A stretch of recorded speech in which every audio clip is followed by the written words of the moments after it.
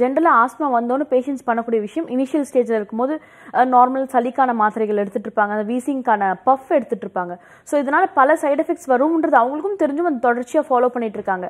So மூலிகை மருத்துவத்தால மட்டும் இதை குணப்படுத்த முடியும்ன்ற அவேர்னஸ் பல பேருக்கு இல்லை. மூலிகை மருத்துவத்தால் இதை கம்ப்ளீட்டா குணப்படுத்த முடியுமா மேம்? கண்டிப்பாக 100% நம்ம மூலிகை மருந்தால வந்து குணப்படுத்த முடியும். ஏன் காரணம்னா நம்ம நிறைய கேஸ் வந்து நம்ம ரிசர்ச் பண்ணி அதில் சக்ஸஸ்ஃபுல் ஆயிருக்கு.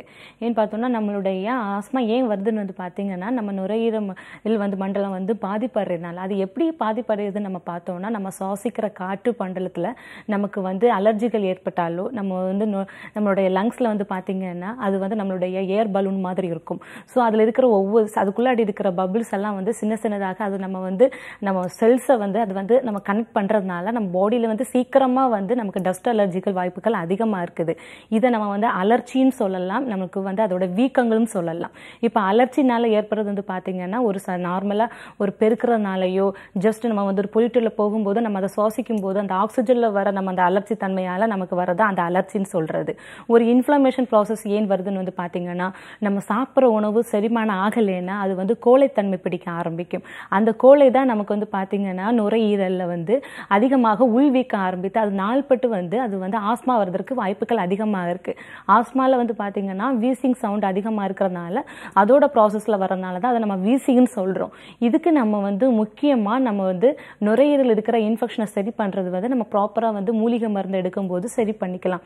ஏன்னு வந்து பார்த்தோம்னா நம்ம மூலிகையில் வந்து நம்ம வந்து வில்வ மூலிகை, அதை தாண்டி வந்து பார்த்தீங்கன்னா தும்பை மூலிகை, பிரம்மி மூலிகை, சங்கு புஷ்ப மூலிகை, இந்த மாதிரி மூலிகைகளை வந்து நம்ம சமமாக எடுத்து பவுடர் பண்ணி நம்ம தினமும் காலையில் எடுத்துகிட்டு வரும்போது நம்மளுடைய நுரையீரல் இருக்கிற உள் வீக்கங்கனாலும் சரி அலர்ச்சினால் ஏற்பட இன்ஃப்ளமேஷனாலும் சரி எல்லாருக்குமே கொஞ்சம் கொஞ்சமாக நம்ம உடம்புல இருந்து எலிமினேஷன் ஆக வர ஆரம்பிக்கும். எப்படி காரணங்கள் வந்து பார்த்தோம்னா நம்ம உடம்புல வாதா பிதா கபா இருக்குது. நம்முடைய மூணுடைய நிலையை வந்து சமநிலைப்படுத்தி நம்ம உடம்புல வந்து வாதத்தை வந்து அதிகப்படுத்தாமல் நம்ம கபத்தையும் அதிகப்படுத்தாமல் பித்தத்தோட தாக்கத்தை கரெக்டாக மெயின்டைன் பண்ணி நம்ம உடம்புல வந்து அதோட ப்ராசஸ் கரெக்டாக மெயின்டைன் ஆகும் பாடி டெம்பரேச்சரில். ஸோ நம்ம வந்து மூலிகை மருந்து எடுக்கும்போது நமக்கு சீக்கிரம் 1 மாத காலங்களிலே நமக்கு பயன்பெறும்.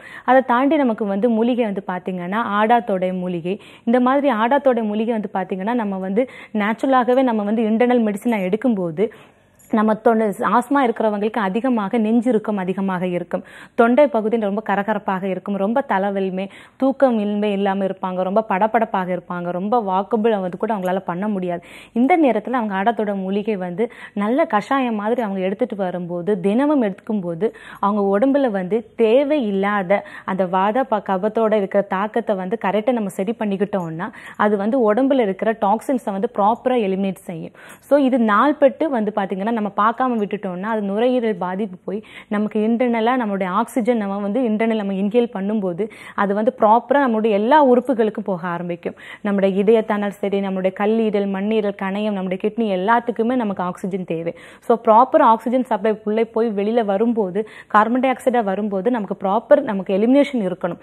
ஸோ இந்த மாதிரி ப்ராப்பர் நமக்கு எலிமினேஷன் இல்லைன்னா நம்ம பாடி வந்து ஆஸ்மா அட்டாக் ஆகவோ வேறு சைனசைட்டிஸ் ஆகவோ நமக்கு வீசிங் கம்ப்ளைண்ட் ஆகவோ சிஓபி இந்த மாதிரி பல ப்ராப்ளங்கள் நுரையீரல் வர்றதுக்கு வாய்ப்புகள் அதிகமாக இருக்கு.